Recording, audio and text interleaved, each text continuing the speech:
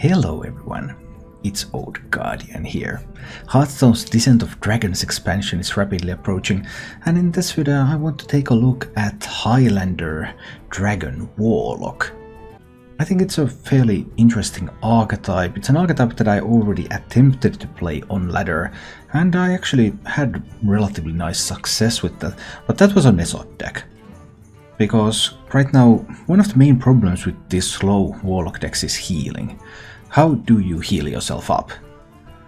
Because you're taking tons and tons of damage, also from your own cards, and then somehow you need to regain that health or you're just being bursted down.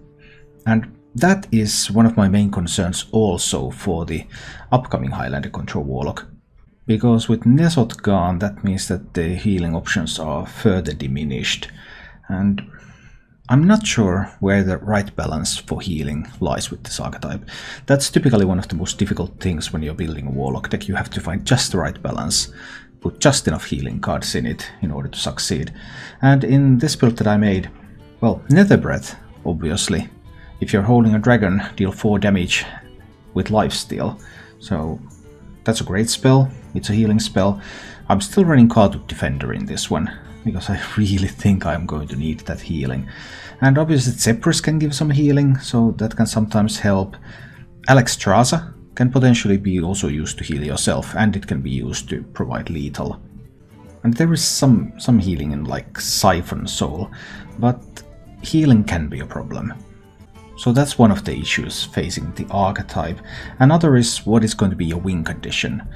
And there are lots of expensive cards that you would really like to include in the deck, because there's Lord Godfrey, Baldur's Fellgorge, Twisting Nether, Seraph the Warped, Mountain Giants, Dragon Queen Alexstrasza, regular Alexstrasza, Siamat, Crowd Roaster. This is already quite full of expensive cards, and I'm slightly worried about that one too. And this is even without Satravar, although I would really love to put Satravar in this deck, because then you could do Baldur's Fellgorge to get your hand size to 12, then you can discount your Mountain Giant to 1, then you can play Mountain Giant into Satravar, which is just beautiful. But I'm running out of space for expensive cards, so I don't know what to do about that. I don't really want to cut any of these cards. In most decks I might consider cutting Alexstrasza, but even getting back to that 15 might be so important for Warlock that I'm extremely hesitant to do that. This is currently an 8 dragon build, so in theory 1 dragon could be cut, and there might still be some success to be had. Although there are a couple of dragon synergy cards, Fiery Witch Doctor, Nether Breath, that are already available on turn 2, so then 8 dragons kind of makes sense. I could cut maybe something from the earlier game like Fritz Kindle Roost, which is really an experimental card in this deck, because this is not such a heavy dragon deck, so I'm not sure how useful it is, but it does have a good stat line, so you're not paying anything extra for the effect, so it looks very powerful overall. But it might not be completely essential, same with Volpara Scoundrel, but cutting these cheaper cards is problematic because you need things that you're able to do early in the game.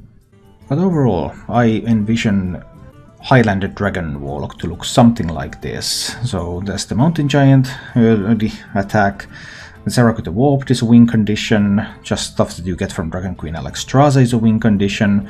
Overall, just having those dragons, maybe having them early even with Frizz. Zephyrus is a win condition, Resource Generation, Witch Doctor, Brightwing, Volpara Scoundrel. That can help you win games. So overall, I think this kind of archetype looks really fun to play. There's just so many things that you can do. You just need to find the right balance between those win conditions, the mana costs, how many expensive cards you can run, how much early game you need to run. Do you need stuff like Volpara, do you need stuff like Frizz? Do you need some tech cards? Does the upcoming meta require Silence or Mind Control tech, for example? And when all of that comes together, when you see what the meta is like and you're able to fine-tune the mana curve and the tech card choices, then I think this will be a fairly fun archetype to play in Descent of Dragons. Thank you for watching. If you enjoyed the show, please click the like button and subscribe to my channel for more.